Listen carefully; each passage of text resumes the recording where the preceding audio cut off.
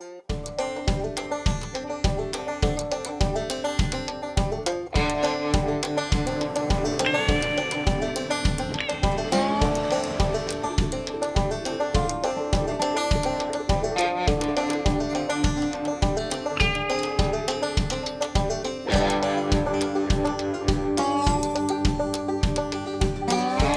is Backcountry Cooking, and you're watching Mountain State Overland.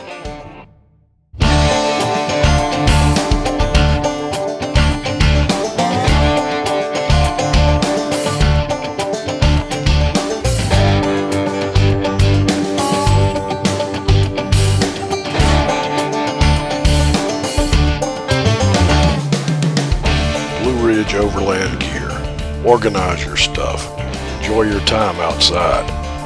100% made in the US of A. Well, we are making fish tacos in the backcountry today. It's actually going to be a pretty easy recipe. I've got 4 avocados here, and I'm cheating a little bit. I'm actually going to use a guacamole mix because we're going to put some guacamole on the fish tacos. We're going to have some sour cream, some tortilla shells. We're using tilapia as the fish. I purchased the prepackaged, you know, vacuum sealed. It's really easy to transport. You don't have to worry about things leaking in your cooler, all those types of things. We're gonna start prepping everything out, get the scuttle going, and cook some fish tacos. So Jeremy is going to actually do the guacamole for me to kind of help me out, and I'm gonna start getting the fish ready. Jeremy can tell by the color and the smell of the avocado as to whether it's organic. That's definitely organic. Definitely organic. All right, absolutely. It's got the seal of approval of organic avocado. Yes, he was definitely organic, my friend. Put a little oil on there. Can't hurt.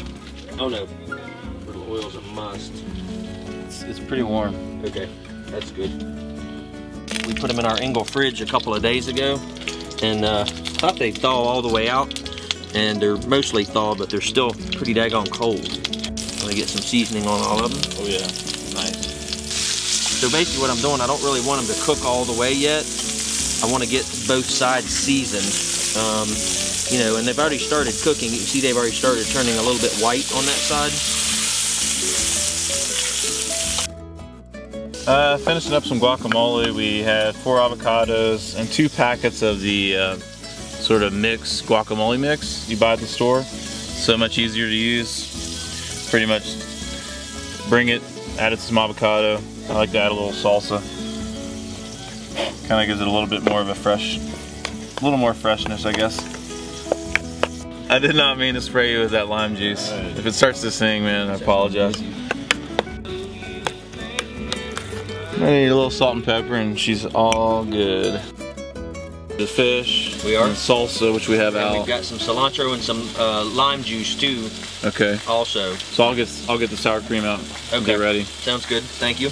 It's gonna be buried, I bet. I'll have to sit for a while.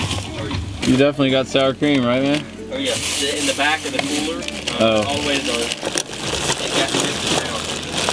Oh yeah, way down there. Gotcha. Well, what'd you say again? I say, why not? Put a little sour cream in your guacamole. Can't hurt. It's the first time we've done the blackened fish tacos on the scuttle. It's cooking really nicely.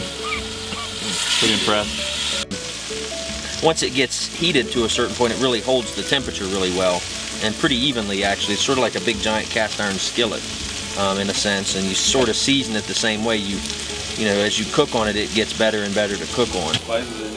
Gosh, no doubt. So you're gonna load up your fish onto your tortillas. All right. A little bit of lemon juice, a little salsa, a little bit of sour cream, some cilantro, and some guacamole that Jeremy has made, which is killer. So you're just basically gonna put all that on your fish taco, man, and it should be really good. All right, man. I'm thinking like more eating, less talking. More eating and less talking. Yes, because this looks delicious. Oh, wow. I enjoy fish tacos a lot because there's something, you know, if you use a little bit of blackening seasoning, you still get, you know, some of the fish's flavor also, but, you know, you can't beat a really good fish taco in my opinion. I mean, what is it? Is it good? Mm. Yeah, it's very yummy. The blackened seasoning on the fish taco is pretty much perfect. It's like just enough spice. Pretty spicy, definitely probably spicier than some people like, but it's I can't stop eating it. I'll just say that.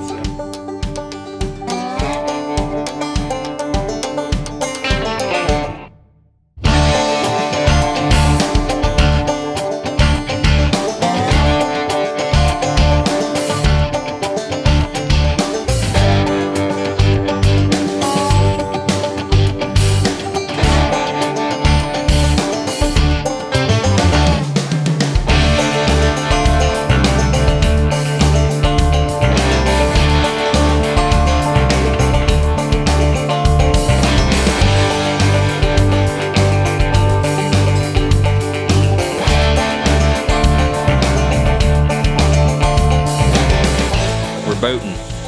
I'm nervous. It's been a while since I've done anything anywhere near whitewater. So, and that was all rafting. So no canoe experience in whitewater. Of course today's gonna be a pretty easy day, but what day are we boating? Thursday? Or not Thursday, Monday? Yeah. On the Nantahala? Yeah. Although I don't think that'll be that bad either. But yeah. There's only like it'll be fun. Only 3 people have died this year on this river. That's today. So that's pretty good actually. That's pretty good. That's probably better than the new. So I'm okay with that.